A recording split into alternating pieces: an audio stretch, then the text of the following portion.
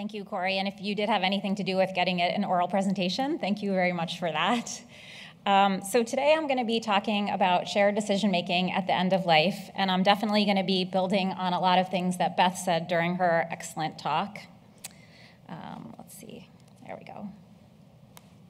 All right, so why do we care about shared decision-making at the end of life? Well, I think the answer to that is pretty clear, that as oncologists, physicians, nurse practitioners, social workers, we all want to make sure that our patients have a good death. And often that's defined as sort of a death in a place or manner of their preference and as comfortable as possible. But I think one of the challenges that we face in oncology when we focus on sort of end of life being a very discrete time after months or years of cancer treatment is that it's not always clear when the end of life begins, for example, in a patient who's diagnosed with a serious cancer like advanced lung cancer. So I would extend the sort of definition of goal concordant care at the end of life to include really good and effective and compassionate communication and decision-making throughout the course of illness. So again, the benefits of this approach is it doesn't require us to know when our patients are at the end of life, because we know that we often don't know when our patients are at the end of life. And it also enables us to make sure patients are making good decisions that are in line with their goals and preferences and values throughout the course of illness, and also provides a really key framework for patient-clinician communication along the illness trajectory, because again, harping on one of Beth's points, these are not one-time conversations. We need to view these discussions as something that begins at diagnosis, continues throughout the illness course, and then again focuses on difficult decisions about end-of-life care when patients are in the last weeks or months of their life. So again, the exact terminology on this slide certainly isn't, mandated, it's not required, but this is sort of the framework that I think about when I'm meeting patients who have advanced disease, is around the time that they're diagnosed, within those first few visits, sort of disclose that their cancer is incurable. When their health status declines, sort of acknowledge their declining health status. Generally, you're not telling a patient anything they don't already know. Patients know when they're becoming more ill. So, it shouldn't be the elephant in the room. Acknowledge that they are becoming more ill. They've been hospitalized. Their cancer is progressing. And then certainly when they are closer to the end of their life, recommend discontinuing cancer treatment and focusing on comfort. But again, it's important as you're having this dialogue throughout their course of illness to always be eliciting patients' values, goals, and wishes. These are really two-way conversations. And the problem is, if we start our communication here, which is probably more the standard, is to sort of not discuss prognosis, not discuss goals of care, follow patients for weeks or months or years, and then when you're quote-unquote out of chemotherapy options, one of my most hated expressions of all time, then start talking about end-of-life care. But there are a lot of problems with that approach. Really, you have not prepared patients and their families. They didn't know they had an incurable illness. They didn't know they were quote-unquote running out of cancer treatment. So if you sort of blindside them by talking about their end-of-life care preferences, they're not prepared. They're angry, they're scared, and we haven't given them the gift that we should be giving all of our patients of giving them the time, the emotional space to think about the things that they want to do and do the things that they want to do before they die. So again, I would view this sort of like a long-term dialogue, a give and take, that we give patients information about their diagnosis. They're not physicians, they're not nurses. They don't know about lung cancer unless we tell them, but also gather information from them. Some of the sort of techniques for that Beth talked about. What's important to you? How do you want to spend your time? So often oncologists say, well, I hear all that, I see all that, but do patients and their families really want this information? Do patients really want to be told their prognosis? Do they want to disclose information about goals of treatment? And multiple studies have shown that patients and their families do want this information. Again, they want to hear it in a compassionate and warm fashion. They may want to negotiate a little bit, sort of the timing and the content of these conversations. But again, in this particular study, do you want to be informed about your illness? The majority of patients and their families said yes. With respect to, I would like my cancer specialist to be realistic about my future, emphasize what can and cannot be done, and tell me about my prognosis before telling others. Another study of advanced cancer patients, the majority of patients reported that it is very or extremely important for them to know about their prognosis. And similarly, the majority of patients stated that they wanted to hear as many details as possible about their diagnosis and treatment. Again, with respect to the timing of this, is what is the best time for us to start engaging in conversations with our patients about their prognosis and goals of treatment. In this particular study, patients mostly endorsed that they wanted to hear about their treatment goals and options when their cancer has first spread. And again, in the face of a life-threatening illness, the majority of patients report that the appropriate time to disclose that they have an incurable or terminal condition is immediately. So just to sort of illustrate some of these communication techniques, I'm just going to integrate a case into the rest of the talk. So this was a 48-year-old female who presented with back pain, ultimately had a chest CT, had a lung mass, diffuse lymphadenopathy, and her biopsy confirmed adenocarcinoma. So again, sort of the first step is to disclose to the patient and their family that this patient has an incurable illness. So how do we do that? Well, first, we have to communicate to patients and their families that either their brain MRI or the biopsy of their liver confirmed that they had metastatic lung cancer. But to Beth's point, people without medical training do not know that metastatic means incurable. They don't know that stage 4 means incurable. Even if you use words like, well, the cancer spread to your bone, they don't know that that is incurable. So again, we don't want to scare people with awful language. We don't want to hit them over the head with it. But what I often do is say that because the cancer has spread, the goal of the treatment is to prevent the cancer from growing and spreading further. We hope that the treatment is going to make them feel better and live longer, but that treatment will not offer a chance of cure. And again, there's a lot of variation in how patients and their families respond to statements like this. They may not be ready that particular day to discuss their prognosis in more detail. So again, these are conversations that will happen over time.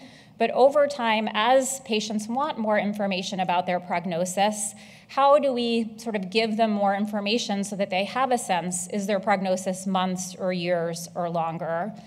And one technique that I do is sort of frame the discussion. If I can be optimistic, if it is a young, healthy person who I think will do very well, then I will share that with them. But of course, we don't want to provide false hope, and we don't want to say that we know exactly how long the patient has to live if we don't. And the reality is, often we have no idea how long the patient is going to live. So statements like, even 10 years ago, many patients with metastatic lung cancer didn't live a year, but now we commonly see patients live a year or 2. That's an honest statement. You're not telling the patient you're going to live a year or you're going to live 6 months, but you're actually giving them information for them to understand, well, my prognosis probably is a year or so. Again, if it is a young, healthy person, maybe that you're optimistic is going to have a mutation, you can say, because you're young and healthy, I'm optimistic that you're going to do better. But of course, if it's an 80-year-old with multiple comorbidities, then you want to use statements like, because you're older and have other medical problems, we should be prepared that your life expectancy might be shorter. Sometimes patients really do push you. They want to know exactly how long they have to live. And again, those are really hard answers for us. And how I sort of handle those conversations is, number one, empathize with the patient. The reality is, if I was diagnosed with a life-threatening cancer, I too would want to know exactly how long I have to live. I think that is really important information. But take the time to explain to patients and their families that unfortunately we just don't know. Often in those first few weeks in a patient who looks really healthy, we don't know if they're going to be one of those fortunate people who are on pemetrexed for 4 years, or they're going to pass away within months. So another way that I handle that is I often say something like, when I start to worry that we're getting close to the end of your life, I will let you and your family know so that you can start making plans and decisions about their care. So again, I don't leave them hanging. I can't tell them exactly how long they're going to live, but I give them some reassurance that when I'm worried, I will let them know so that they can make decisions. And again, without kind of hitting them over the head that they're going to die of their cancer, I'm using words like end of life to kind of reinforce the messaging that their cancer is incurable. Beth talked about this study as well. We know that these conversations are incredibly important because the majority of patients with cancer do have overly optimistic perceptions about their cancer. And although there's multiple reasons for this, at least a large part of it is that we tend to not engage in these discussions with our patients and their families. And you might say, okay, I heard all that stuff you said about patients wanting this information, but what's the downside of patients with metastatic non-small cell lung cancer walking around and think they're going to live for 10 years? What's the problem with that approach? Well, there are big problems with that approach because patients make decisions based on their sort of understanding, their expectation about the likely course of their illness. And this is true for medical decisions. So we know that patients who overestimate their chance of survival are more likely to prefer and receive life-extending therapy, like be resuscitated or spend time in the ICU. And importantly, they're also less likely to discuss hospice care. But prognostic understanding doesn't just impact medical decisions, it impacts how patients spend their time. So a patient's awareness or knowledge of their prognosis enables them to make decisions about how they want to spend their potentially limited time. If a patient doesn't understand that they might only have months to live and they continue to work 70 hours a week as a physician in a cancer center, that may not be how they wanted to spend their time.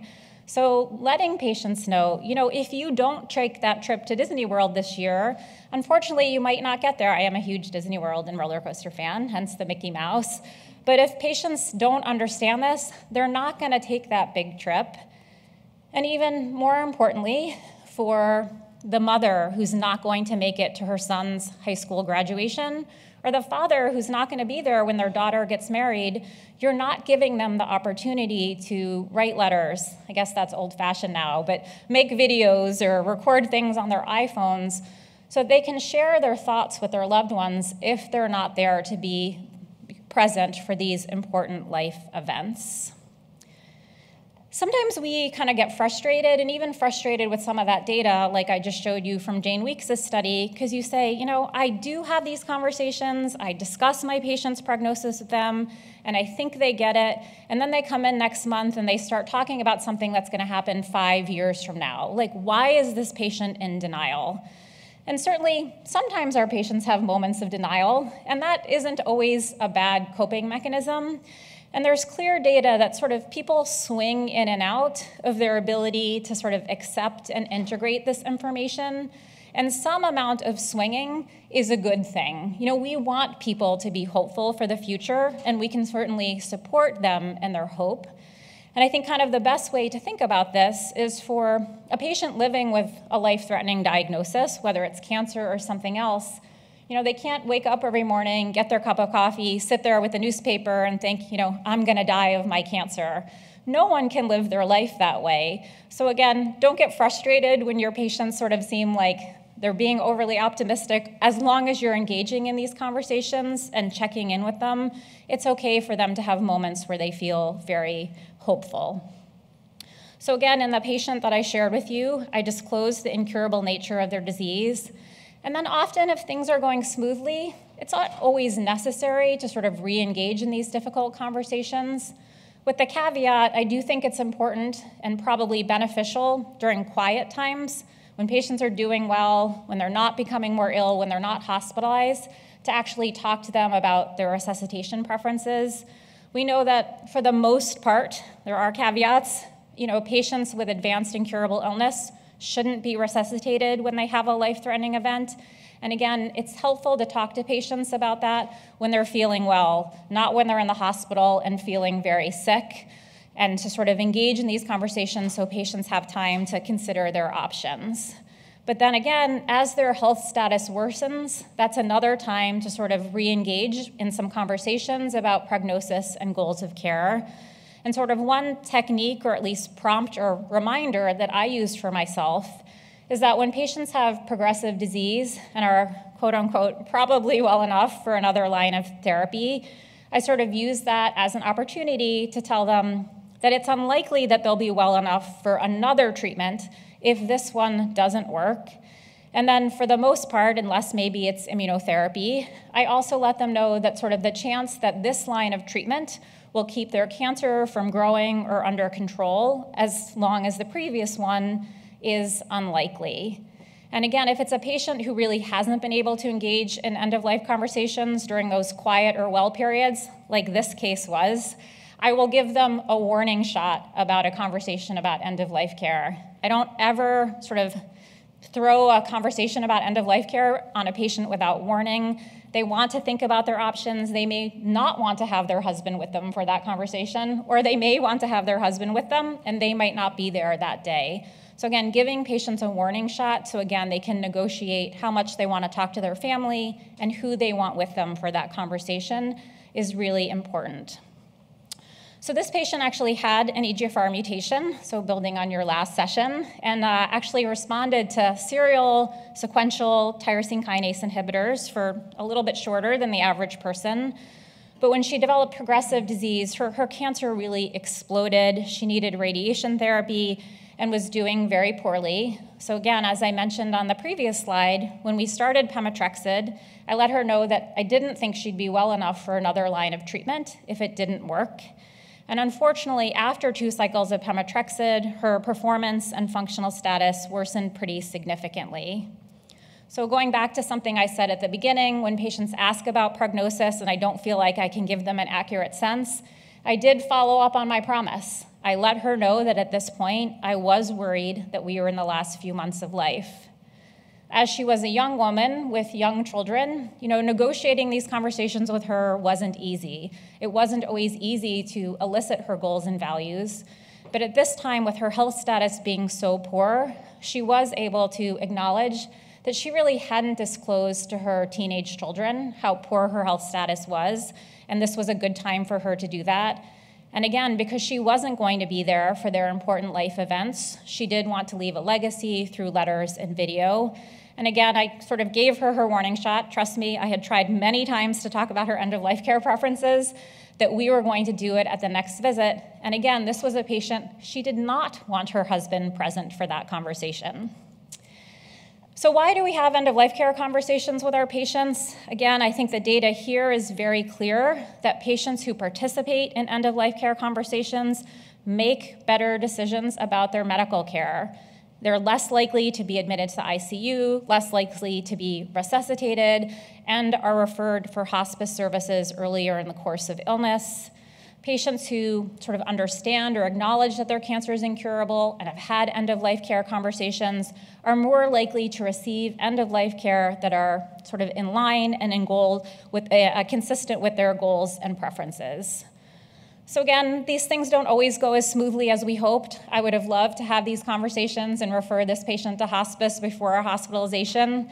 But again, she needed to negotiate some of these decisions on her own. She was admitted to the hospital soon after that visit with pain and increasing dyspnea. At that time, when I recommended that she not be resuscitated in the face of a life-threatening event, she did agree. And at discharge, again, she just wasn't willing or ready to enroll in hospice services, so we did a bridge program, and eventually she did transition to hospice and have a quote-unquote good death for those last few weeks of life.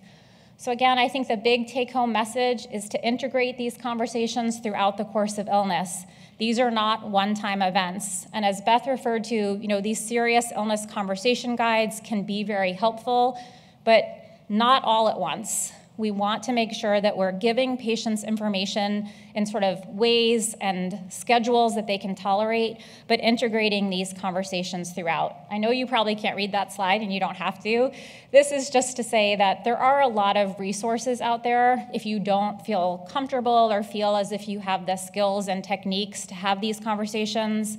We sort of talked a little bit about the hope and I worry conversation, or best case, worst case scenario, but there are many resources out there to sort of help people engage in these conversations if they don't feel like it's something they've been adequately or appropriately trained in.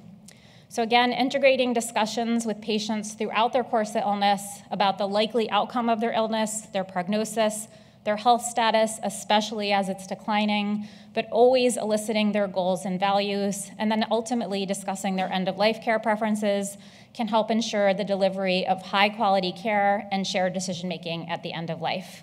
Thank you.